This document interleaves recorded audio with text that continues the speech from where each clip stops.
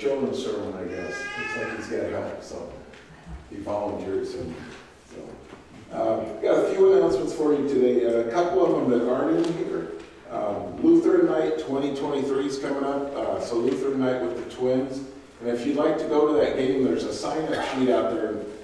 Please sign up, even if you're thinking about going, don't know if you can, but just so we can see if there's any interest in that, so we can keep planning that.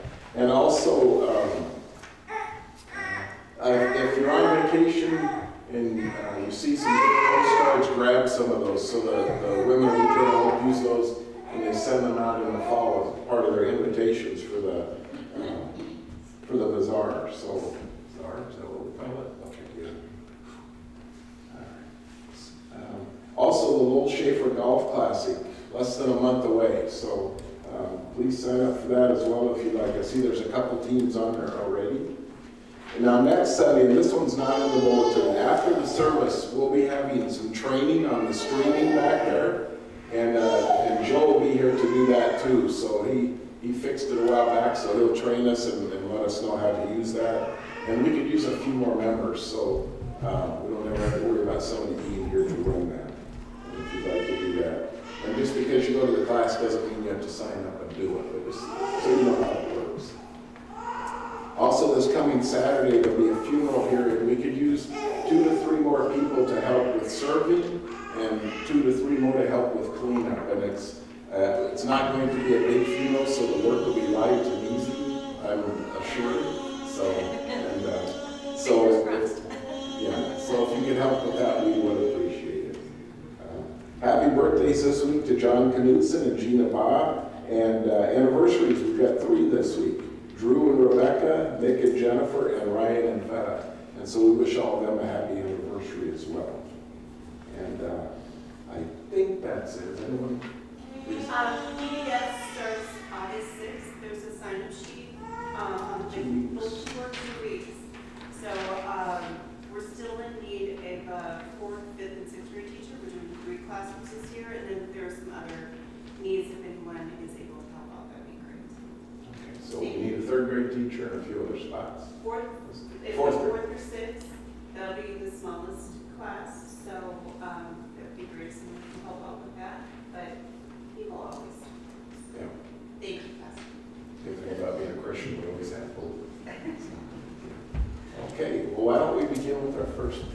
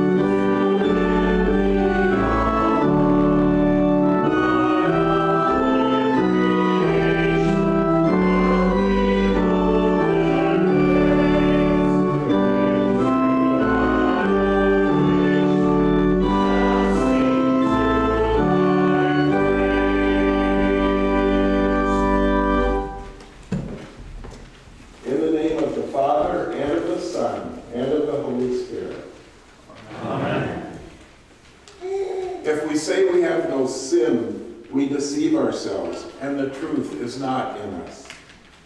But if we confess our sins, God, who is faithful and just, will forgive our sins and cleanse us from all unrighteousness.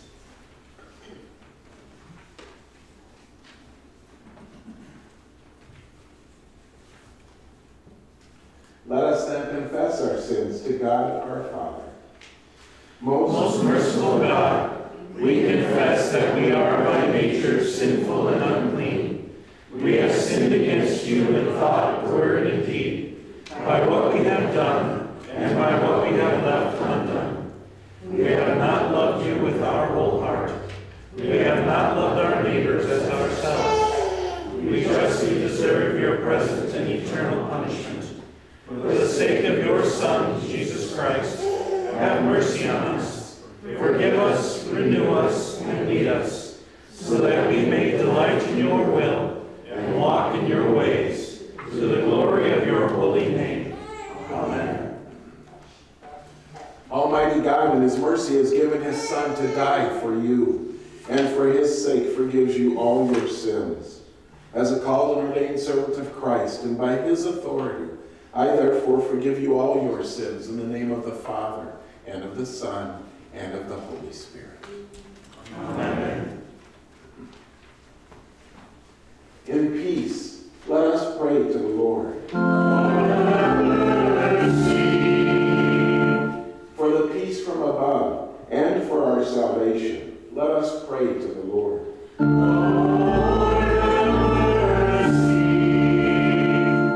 For the peace of the whole world, for the well-being of the Church of God, and for the unity of all, let us pray to the Lord.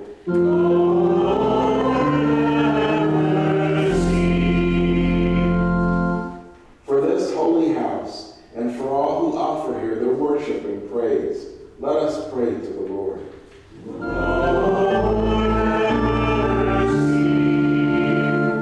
Help, save, comfort, and defend us, gracious Lord.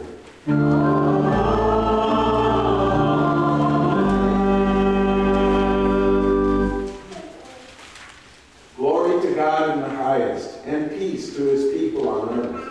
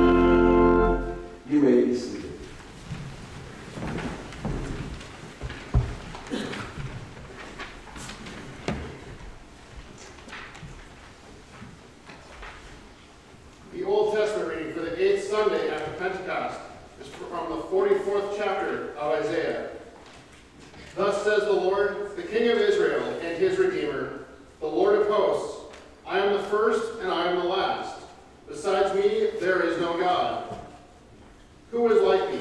Let him proclaim it. Let him declare and set it before before me, since I appointed an ancient people. Let them declare what is to come and what will happen. Fear not, nor be afraid. Have I not told you from of old and declared it? And you are my witness. Is there a God besides me? There is no rock. I know not any. This is the word of the Lord. Thanks be to God. The epistle reading is from Romans chapter 8. For I consider that the sufferings of this present time are not worth comparing with the glory that is to be revealed to us. For the creation awaits with eager longing for the revealing of the sons of God. For the creation was subject to futility, not willingly, but because of him who subjected it, in hope that the creation itself will be set free from its bondage to decay and obtain the freedom of the glory of the children of God. For we know that the whole creation has been groaning together in the pains of childbirth until now. And not only the creation, but we ourselves, who have the first fruits of the Spirit, groan inwardly as we wait eagerly for the adoption as sons, the redemption of our bodies. For in this hope we're saved. Now hope that is seen is not hope, for who hopes for what he sees? But if we hope for what we do not see, we wait for it with patience. Likewise, the Spirit helps us in our weakness, for we do not know what to pray for as we ought. But the Spirit himself intercedes for us with groanings too deep for words. And he who searches hearts knows what is the mind of the Spirit, because the Spirit intercedes for the saints according to the will of God. This is the word of the Lord. Thanks be to God. Please rise for the reading of Holy Scripture.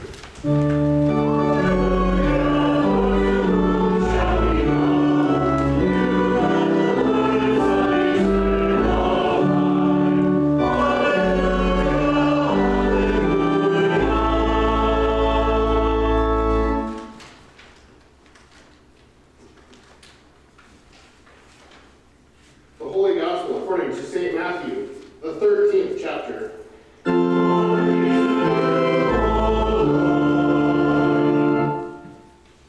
Jesus put another parable before them, saying, the kingdom of heaven may be compared to a man who sowed good seed in his field. But while his men were sleeping, his enemy came and sowed weeds among them, the wheat, and went away. So when the plants came up and bore grain, then the weeds appeared also. And the servants of the master of the house came and said to him, Master, do you not sow good seed in your field? How then does it have weeds? He said to them, an enemy has done this. So the servants said to him, then do you want us to go and gather them? But he said, no, lest in gathering the weeds you root up the wheat along with them. Let both grow together until the harvest.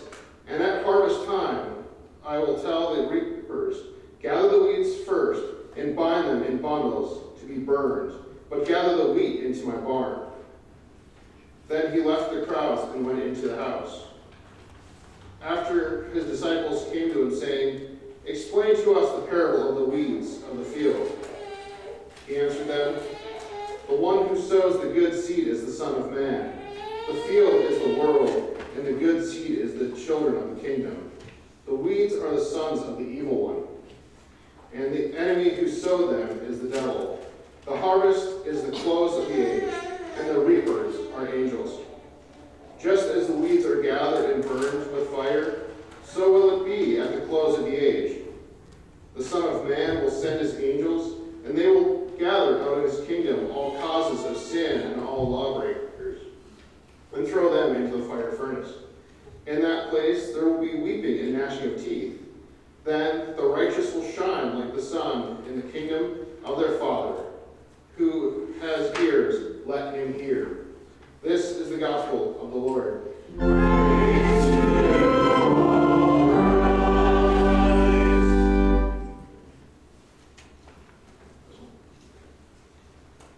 In the third article of the Apostles' Creed, faith in the Holy Spirit, who intercedes for us.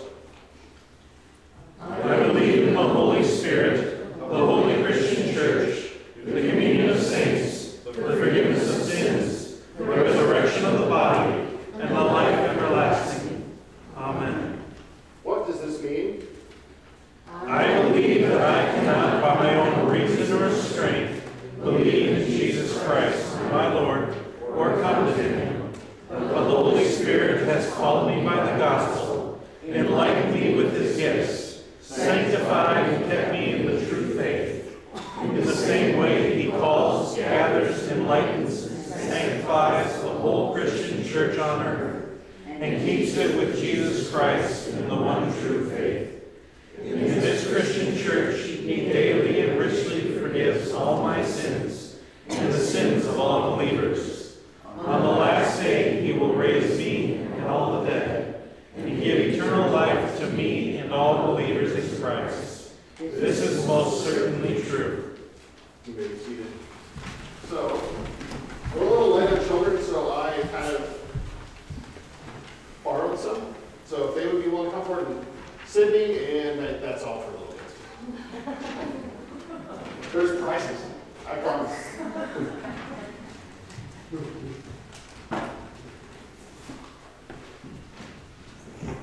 You can sit in the front if you want. I'm nicer than Andy. No, I'm not. Oh, we got one little one? Awesome. Me too. So, whoops. So, does anyone do any gardening? Anyone? A few people? Kind of. All right. So, how do you like pulling weeds? It's your favorite, right? No? How about, do you like to help with shopping? Yeah, you like to help with shopping? Ooh. Have you ever wanted something and like begged your parents for it? Oh, yeah. And then you get it.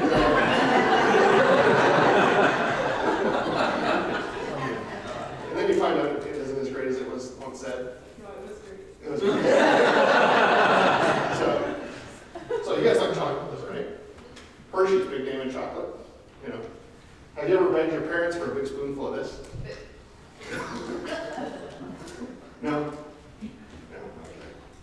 So it's not very good. There's a really fun video put out, I don't know, 4 or 5 years ago. It's a little kid who begged his parents to have a big bite because he recognized the logo on the tin, but he couldn't quite read what it said. And he takes a big old heaping spoonful, shoved it in his mouth, and your face just said it all. So do you want a big spoonful? No? Okay. You're smarter than the average people. Right? So, you've never done that? You've never accidentally eaten it, even as a little kid? No? So that would be kind of choosing wrongly, right? You sit down and it's like, yeah, I think I really want this thing, or this is the right thing. And then it's not. It's kind of like if you've ever picked up textbooks at the college bookstore in a hurry, and sleep deprived, you get the wrong one. Trust me, I've done that more than once. But yet God never figures this out, never makes the mistake of picking the wrong one. He always picks us at the right time. And he always gives us the right thing when we need it. Even if sometimes we don't want to do it. I think we can all agree with that. So, and we're a little sparse, and I'm not sure how I'm doing in time. But, so yeah. Jesus is gonna choose the right thing for us. God chooses the right thing for us all the time. Even when we maybe don't want to do that or think that, it's something that we want and he doesn't want us to have, he will make the ultimate choice in whether we get that or not. Will you join me in prayer and the whole congregation, if they are willing? Dear Father, help us to love one another. And leave the judgment to you. In Jesus' name we pray. Amen. So, if you guys helped out, you guys have to split that whole pack? No? Okay. We'll give it to Edie. So, let's join together for our next hymn as we are able.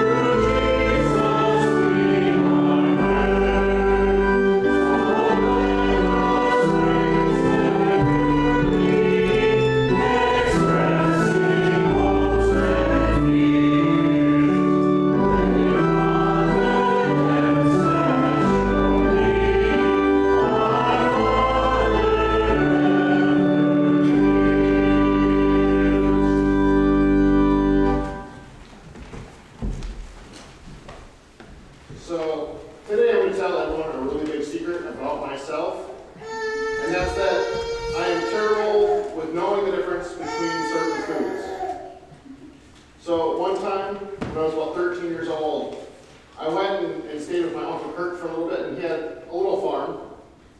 And he asked me to go and pick cucumbers, and he showed me where they were and kind of where they were, and he left me alone with a bucket and picking cucumbers. Now at some point, those cucumbers changed a little bit, and me being 13, I didn't notice. But now I was picking zucchini. Very different. And from that instance, I learned that maybe I was not a natural in the agricultural arts, or knowing the difference between certain vegetables. At 13, both the cucumbers and the zucchini looked the same to me and my untrained eyes. And I'm glad that I was not trying to distinguish between the seeds of wheat and the seeds of the weeds. Today, I still have some of those same issues. Lately, it's been between cabbage and iceberg lettuce, if they're not individually labeled. They taste very different, but for me, they look the same. And how would you describe something like the kingdom of heaven to someone who doesn't have any reference or notion or idea even of what heaven is in the Christian sense? You'd use known visuals or concepts to that person or people to understand it. Christians do this with artwork and music. The band Audio Adrenaline did this back in the, I think, mid-90s with a song called Big House. The hook of the song was, it's a big, big house with lots and lots of room. It's a big, big table with lots and lots of food. It's a big, big yard where we can play football. It's my Father's house. This version of a very large yard and a house with unlimited amounts of food and rooms is how the band used a known set of ideas to express what heaven may look like. Jesus used a field and grain and the weeds as visuals to represent this kingdom of heaven and earth. Because the fields with grain and the weeds is something that the people of his time would have understood fully. They wouldn't have had to come up with new terms. And what does Jesus talk about the grains in his field? He talks about how the owner of the field was planting known good seed. And at some point in the night, the owner's enemy comes in and puts a bunch of weeds alongside the good seed. When both sprout up and the servants see this, they're willing to go out and weed the field. But they're told to wait because the owner of that field knows that they look so similar that they might pick some of the good seed when taking out the weeds. And so as they wait to pull the weeds until the differences are more noticeable and the weeds are to be collected and tied together in bundles and then burned. And then after all the weeds have been burned, then they go and harvest the good grain and bring it to the owner's barn. What's interesting is if you ever do a word study or if you're on your Bible app and you can switch between different translations, the ESV uses the word weeds. Some of the others use the word darnel. It's also known as false wheat. It's also really toxic to people if you eat it. And they look very, very similar, but they're different just enough to make so that it can really be poisonous to us. And then what visuals might Jesus use today was something I sat down and kind of pondered. You know, he might still use the farm fields if you're in a more rural area, or maybe he would use an HOA that has the perfectly manicured lawns, maybe not this year, the rain's been a little sparse. But you know the lawns that look like golf courses, perfectly gleaming the entire way across. And that one little 5-year-old that's now a bioterror just takes that one dandelion with a puffy head and blows all those little seeds all over someone's lawn, and now there's spots of yellow. For gardeners, Jesus might also use things like chives that looks like grass, zucchini that look like cucumbers, and watermelon versus grass and watermelons, or other things such as grass, catnip, or a host of other things. Jesus used these known visuals of the field to explain the kingdom of heaven, because it was what his people could ask. And his disciples did something very interesting, at least in my mind. He asked, they kind of look at him and go, what does this mean? Now, I don't think that they were Lutheran in any way, but it seems like a very Lutheran question to ask. What does this mean? And why would they ask this? Because none of them were botanists or farmers? Kind of. I mean, the known jobs of the disciples was a tax collector and some fishermen, from what is stated in the Gospels. And the Gospels are not about the disciples, they're about Jesus Christ. The parables throughout the Gospels can sometimes read like a coded text, and it leaves the readers asking, what does this mean? Even the disciples had to ask to Jesus, can you explain this? The parable of the weeds in the field? The disciples had to ask Jesus to decode this message that he just told to a bunch of people out in a public area. And Jesus didn't just give them a decoder ring and say, here's the secret code, drink more Ovaltine when you decode this. Instead, he gives them exactly what it means. And Jesus walks through the parable step by step on the parable of what the parable of the weeds means. Verse 37, the sower of the good seed is the Son of Man. That's Jesus. He says it several times. Jesus is both of these. Verse 38, the field is the world. And the good seed, the wheat, is the people that are in the kingdom of heaven. That's us.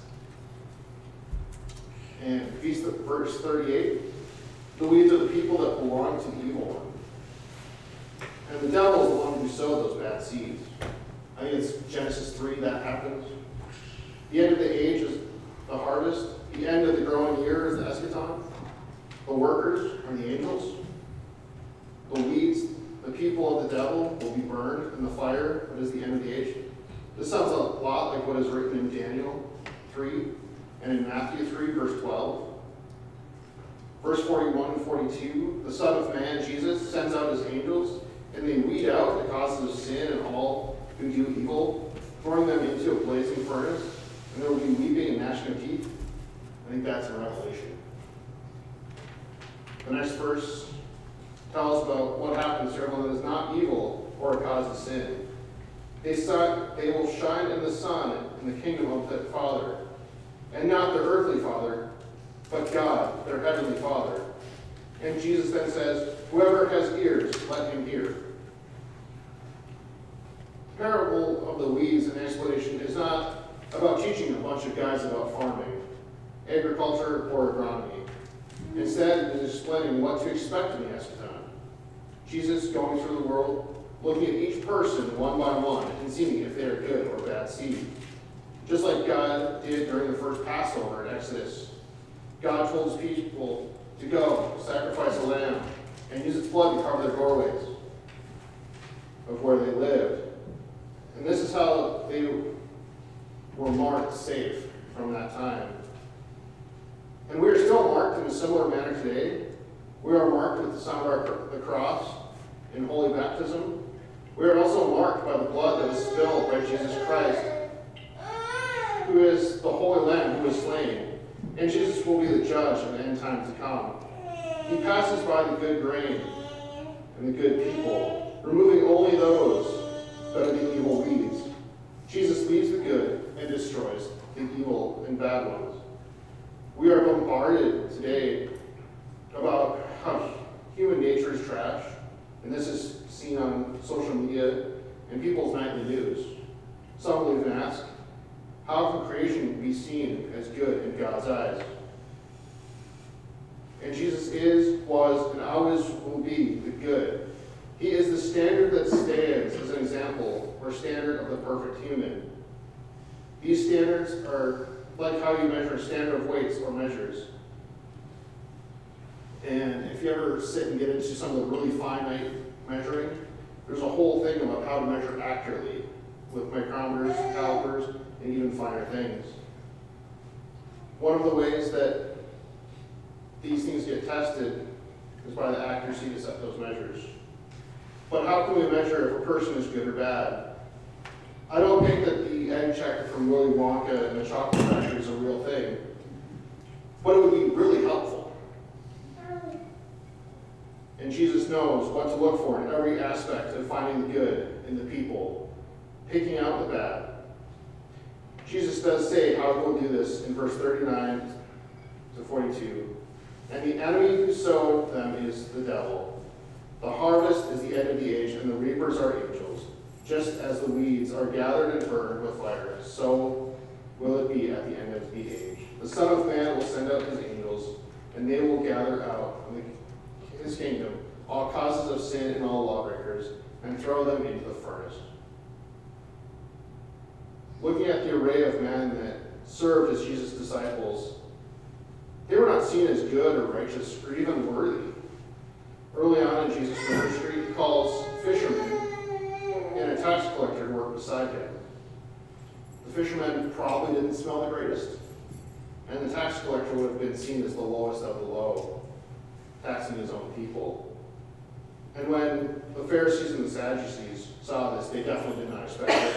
Nicodemus even went to Jesus and asked the question, and asked Jesus about this. Jesus knew how to distinguish between the good and the bad seed.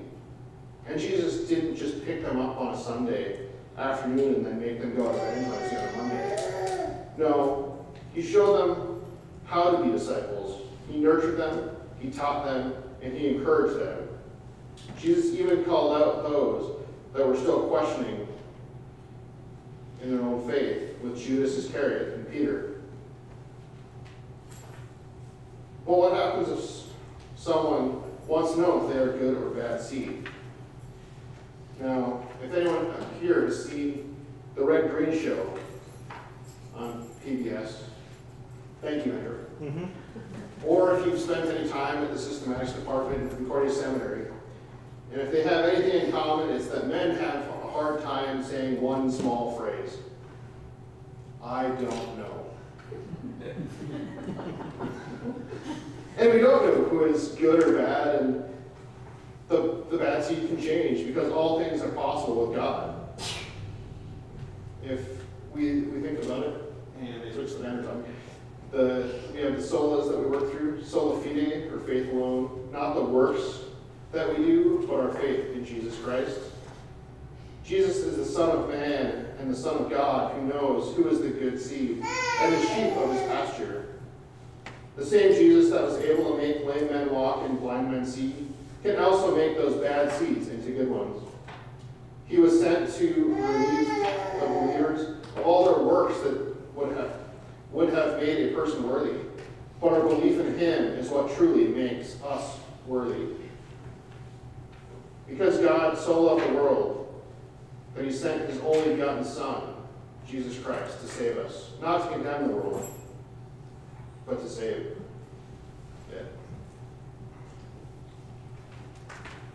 Now, the grace, mercy, and peace from God our Father and Jesus Christ be with us always.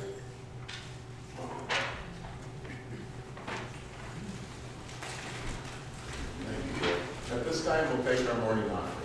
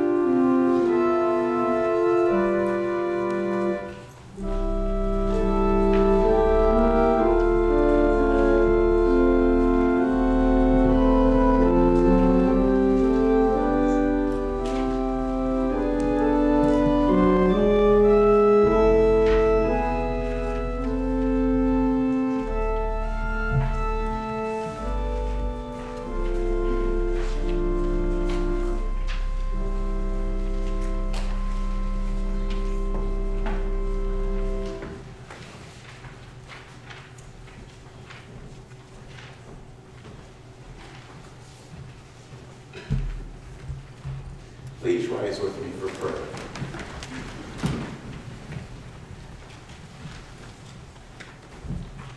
Redeemer and Lord of hosts, the future is in your hands.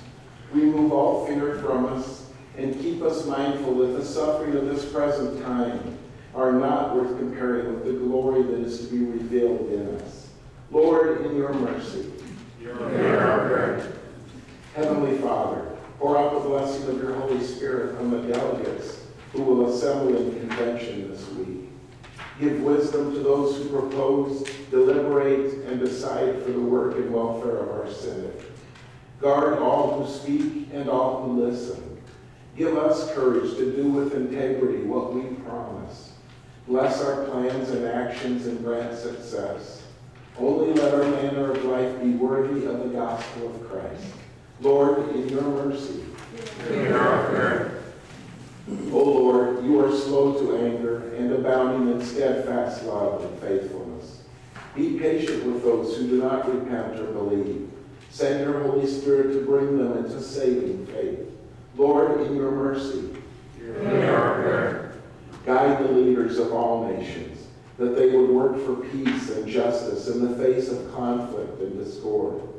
By or despite their efforts, protect the weak and the defenseless. Lord, in your mercy, hear our prayer. we commend to you all who endure sickness and infirmity, especially those whom we now name before you in our hearts. Deliver them according to your will, and strengthen and preserve their faith, that they may rejoice that the sufferings of this present time are not worth comparing with the glory that is to be revealed in us. Lord, in your mercy, Hear our prayer. Lord God, you have called us according to your purpose. You cause all things to work together for our good. Keep us safe until that day when you gather us with the saints into your kingdom, which has no end. Through Jesus Christ, your Son, our Lord, who lives and reigns with you in the Holy Spirit, one God, now and forever. Amen. Lord, remember us in your kingdom, and teach us what it means to pray. Our Father, who art in heaven, hallowed be thy name. Thy kingdom come, thy will be done, on earth as it is in heaven. Give us this day our daily bread, and forgive us our trespasses, as we forgive those who trespass against us. And lead us not into temptation, but deliver us from evil. For thine is the kingdom, and the power, and the glory, forever and ever. Amen. Go in peace as you serve the Lord. Thanks be to God. The Lord bless you and keep you. The Lord make his face shine on you and be gracious to you. The Lord look upon you with favor and give you